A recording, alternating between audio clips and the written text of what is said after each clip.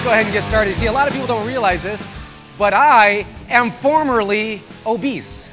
I'm a fat guy. I was fat all my life. What happened was I believed that I had bad genetics. I believed that my genetic encoding was flawed, and I was doomed to being not only the fat kid, but the fat guy.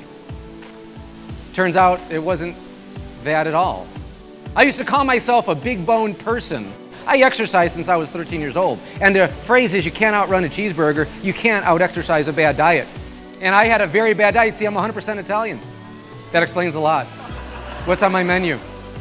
Pasta, how you doing, huh? Hey. I used to eat bread. I was a breadaholic. Some of you heard this yesterday, but let me get to the point with a show of hands. How many people here believe knowledge is power? How many people here believe knowledge is power?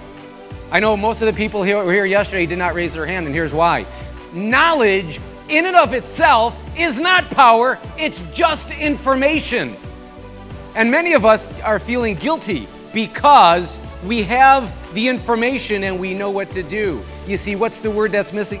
Applied. Applied knowledge is power. When we apply what we know, that's where we get results. Knowledge is information, but application is transformation.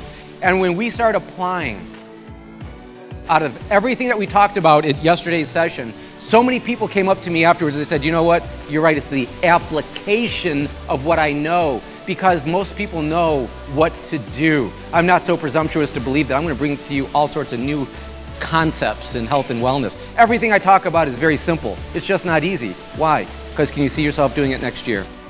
See, as a former fat guy who was chronically overweight, when I stepped on the scale, 36% of that number was body fat.